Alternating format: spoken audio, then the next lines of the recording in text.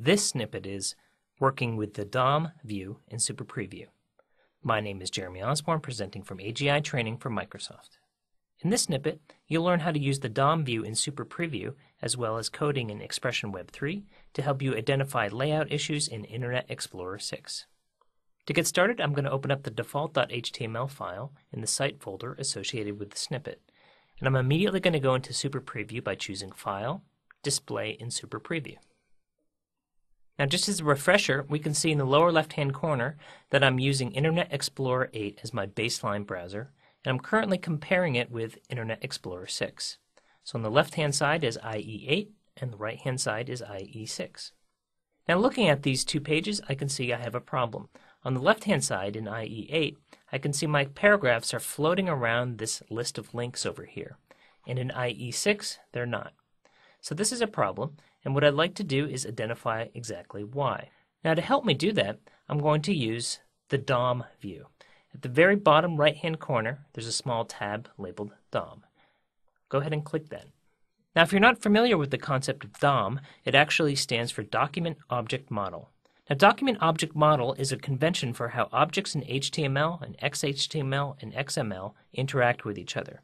You can think of objects as elements, and we can think of the DOM view as actually being a tree.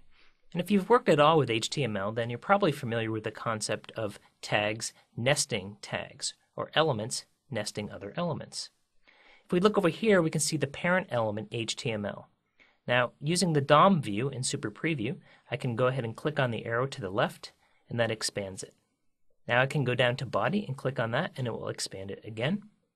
And I can continue clicking on these arrows and seeing how the objects are nested within each other.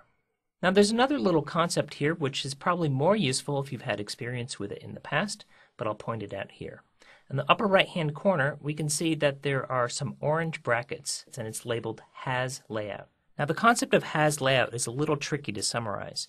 Essentially, you could think of Has Layout as a concept that determines how HTML elements are drawn and how content within them interacts with other content. And more specifically, with Internet Explorer 6, when elements have this concept Has Layout, then generally speaking, they work very well. When elements are not enabled with the layout concept, problems sometimes occur. And we can tell here by expanding these arrows that one of these containers, the div ID labeled container itself, is actually gray bracket, which means it does not have this layout concept. So I'm going to go ahead and click on container. Sure enough, when I click on container, I can see that this is the box that contains the content that has my problem. So I'm going to dive down a little deeper and click on that arrow again. And I can see a number of other div IDs, left column, center column, right, and so forth. You should be aware that this is really a process. This is just helping us narrow down where the issue is, and specifically we're interested in the name of the problem. Now, I can reverse engineer as well. Within SuperPreview, I can simply click on this paragraph here, and the DOM view will automatically expand, and I can see the element highlighted. So now I can see that this paragraph has a class labeled doFloat, and it's nested within a div labeled body area. So I'm going to go back to Expression Web, and I'm going to click on my code view by going to the bottom left-hand corner. And now I want to open up the style sheet that's associated with this document. So I'm going to locate this line, styles.css, and then I'll Control-click to open it. Now, a quick way to locate this code within my code view is to press Control-F. And now I'm going to go ahead and type in body area and press Find Next. What this will do is automatically find that rule within my code. Now I'm going to close the Find and Replace, so this is an easy way to find the problem. And now again, I need to use a process of elimination. Now, what I could do is look at this rule and simply delete it. However, a better choice would be to do something called commenting. What I'm going to do is comment out that rule so that it's temporarily invisible. However, I can always turn it back on if I want.